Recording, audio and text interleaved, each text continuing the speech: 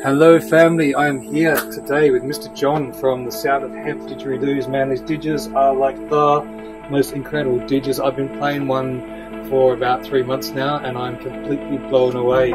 John, thank you very much for making a moment to have a chat. Thank you for having me. It's great to be here. How long have you been making these didgers for? Hemp didgers about 16 years. All hemp, right? All hemp, 100% hemp. Hemp, water, and hemp biochar to give it the black fluence.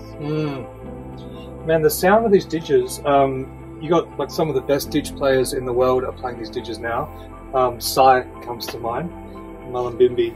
If you don't know who Sai is, that's a didgeridoo player, check him out, he's incredible.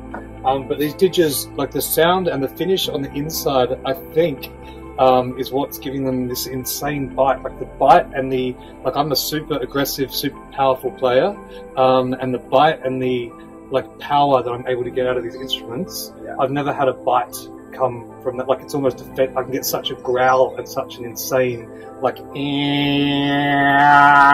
It's just it almost hurts, and I love it. They're balanced. Yeah. So how do you get that? Is that the inside being so like? It's the internal core design. Okay. The material adds to that empty space.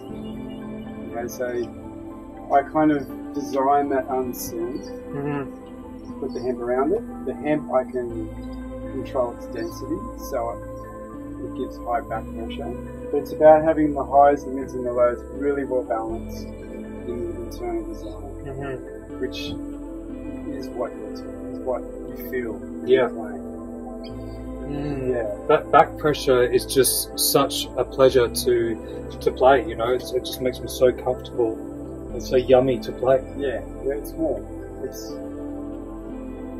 It is what it is.